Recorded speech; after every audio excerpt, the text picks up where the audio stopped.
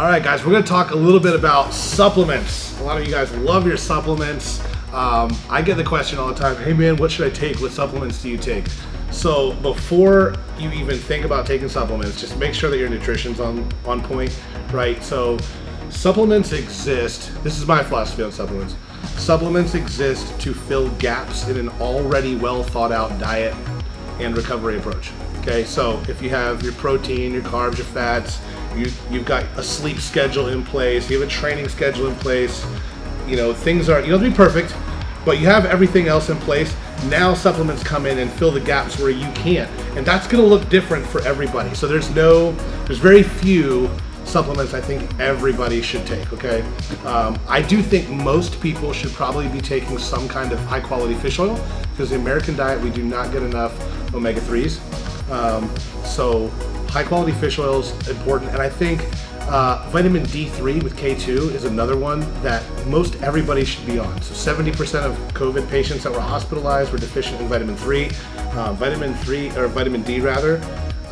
Vitamin D is actually a hormone as well. It's going to affect everything from your immune system to energy as well. So yeah, supplement with that. That's going to make you feel better. Apart from those, it's a case-by-case, need-by-need basis. Now here's the trick though, the supplement industry rather, is full of a lot of scammers and people looking to make a quick buck, so you gotta be careful. So a couple things that I like to look for when I'm looking at supplements and reading the back of the label. One, if it says the words proprietary blend, run away, because that means they're not telling you what's in it, okay? Oftentimes they might advertise a flashy new ingredient. You can go into any GNC and you'll see this in like the sleep section. They might say, this has ashwagandha in it. And then you turn on the back and it says proprietary blend, and you don't know if there's actually an effective dose of ashwagandha in there because they're not telling you, and they could be doing what's called pixie dusting, where they put enough of it in there, but it's not actually efficacious to do anything. But hey, it's on the label, it says it's gonna help with this, and so proprietary blends, to me, I won't purchase anything that's a proprietary blend. I wanna see what is actually in it. Another thing to look out for is just fillers. Okay, this is around the label, just, you know, starches and wheats and things like that, and other allergens should be free of that sort of stuff. Another thing is, if it's not made in a facility that's FDA approved, that's okay, or if it's not FDA approved, that's totally fine too, but it should at least say that on the label as well. So again, proprietary blends, run away from that. Look for your allergens and your fillers, and just make sure that if somebody is touting a certain product, that do the research on it yourself and see if it actually has scientific evidence to back it up, because sometimes the new latest and greatest, they might be using some faulty studies or some anecdotal evidence, and there might not be that much science behind it. So those are just some things that I look for when I'm purchasing my supplements. But again, make sure that all the basics are in place first, and then you can start filling in, because there's some really cool supplements out there. And again, it also varies on your need. Let me touch on this too. Is it best to get your protein from whole food sources? Yeah, it is, but let's be real. Some people work crazy hours, crazy jobs, and this is where supplements come in to fill those gaps. So nothing wrong if you have to take 2 or 3 protein shakes a day to get your protein in, because, for example, you're a nurse. I work with a lot of nurses. I know what their job is like. They're supposed to get 2 breaks and a lunch break, but oftentimes you're working 12 hours with no break. And if the alarms go off and somebody's coding, you have to go deal with that. And so you don't have time for a meal. And so that's a perfect place for 50 grams of protein and maybe a carb supplement that you can put in a shaker bottle really fast and get it down the hatch. So that's just one example of a scenario where supplements fill the gap. Wide world of supplements out there that do a lot of cool things. Just be careful, do your research when you're making those decisions. All right, so I want to share with you guys some of my favorite supplements, some of the common ones out there. So protein, that's a big one.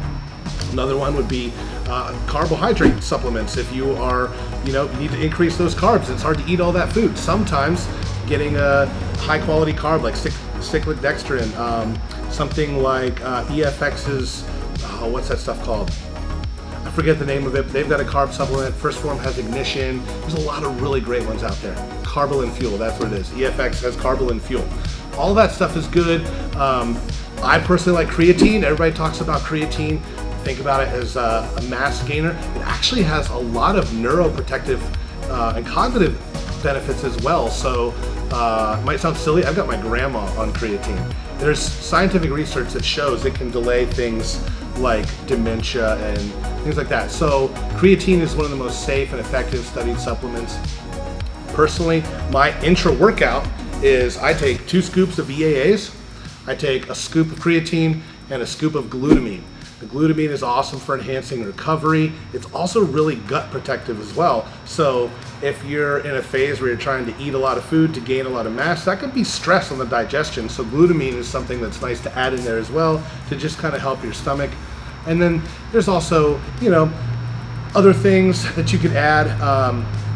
If you're looking to support liver health, I'm a big fan of Tunica. If you want to increase your high density lipoprotein, right? Working on cholesterol, citrus bergamot's a good one. If you've got sleep issues, depending what your sleep issues are, but you could add things like magnesium threonate. Magnesium is another one that people are pretty deficient on that would be wise to supplement with. Zinc is another one. I'll do a special one for you ladies here. If you are on any type of birth control, a lot of times magnesium gets depleted, selenium gets depleted, calcium gets depleted. So those are some big ones that I would add in, again, along with the vitamin D as well.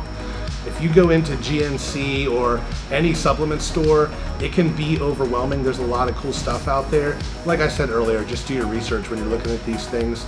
And if you don't know what to do, you can send me a message. I can help you out.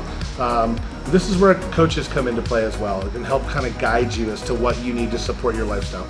So if you guys want to reach out to me, you can find me at Anthony105K Pro on Instagram, or my website is newvisionstrength.com. You can reach out to me there as well. Happy to help anybody that I can, so shoot me a message.